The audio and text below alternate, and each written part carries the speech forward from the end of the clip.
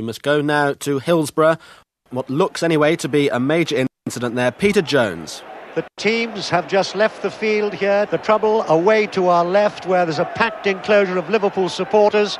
2.5 minutes after the match started, they really came over the top of the fence. Police are trying desperately hard to hold them back, and at the moment it is simple mayhem. The police just said, just go through. We open the gate, just go in. It doesn't matter about the tickets, they just weren't go interested. They didn't say who's got tickets and who hasn't. They just opened the gates and let anybody in. We heard the policeman say, we've opened the gate, there's going to be people killed outside. It was just like a mass relief. Little did we know that when we got under the barrier, the sheer weight of supporters that were trying to get in for kick-off just carried you.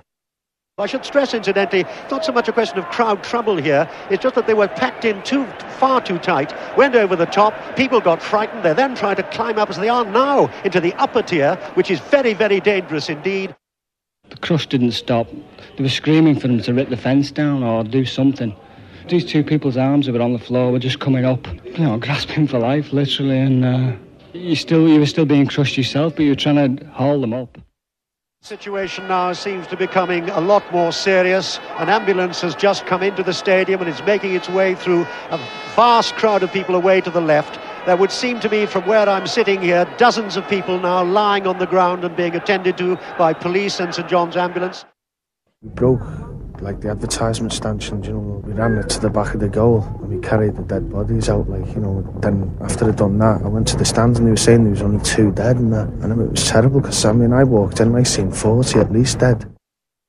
I ask you to stay in the stadium, to remain in the stadium just for a few minutes until we can get rid of all the injured people.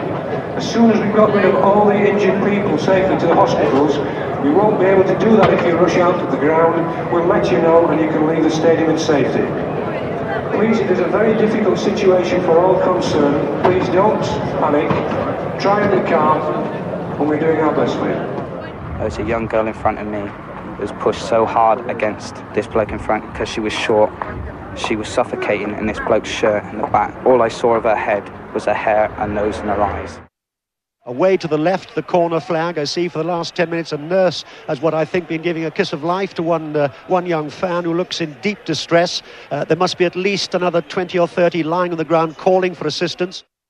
When I got outside I was lying on the floor and there was some fella lying on the floor next to me shaking and he asked me could I hold his head, and I was holding his head. The doctors were running backward and forward to him shouting get him an ambulance, and he just looked at me and said help me, and he died in my arms.